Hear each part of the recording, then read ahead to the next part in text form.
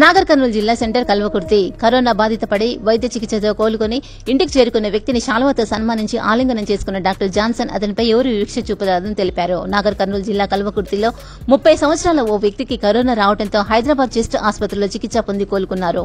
చికిత్స అనంతరం doctors test చేసి నెగిటివ్ గా రిపోర్టు రావడంతో అతన్ని హాస్పిటల్ నుండి డిశ్చార్జ్ చేసి కల్వకుర్తి అతని ఇంటికి పంపారు. కరోనా బారిన పడి హైదరాబాద్ హాస్పిటల్లో చికిత్స పొంది కోలుకుని కల్వకుర్తి పట్టణంలో బలరాం నగర్ కు చేరుకుని యువకునికి ఘనంగా సన్మానించి శాలువాతో సన్మానించారు. ఎండీ జాఫర్ అనే వ్యక్తికి కరోనా సోకి పాజిటివ్ గా రావడంతో హైదరాబాద్ లోని చెస్ట్ హాస్పిటల్ నందు చికిత్స పొందడం జరిగింది. ఆ తదుపరి జరిగిన ట్రీట్మెంట్ నందు అతను కోలుకుని అతనికి నెగిటివ్ రిపోర్టు రావడంతో డిశ్చార్జ్ చేసి కల్వకుర్తిలోని అతని ఇంటికి పంపారు. అతని నెగిటివ్ రిపోర్టు పత్రాన్ని అందిస్తున్న సందర్భంలో Kalwakurthy quarantine doctor Panuganti Johnson అనేటువంటి ఆయుష్ డాక్టర్ ఎండీ జాఫర్ పై ఎవరూ కూడా వివక్షను చూపకూడదని, కరోనా సోకి తిరిగి మంచిగా అయిన వారి ఎడల క్వారంటైన్ లో ఉన్న వారి ఎడల వివక్ష చూపకూడదన్నారు డాక్టర్. జనం సాక్షి లేటెస్ట్ అప్డేట్స్ కొరకు ఛానల్ ని సబ్స్క్రైబ్ చేయండి. ఆ పక్కనే ఉన్న బెల్ బటన్ ని నొక్కడం మర్చిపోవద్దు.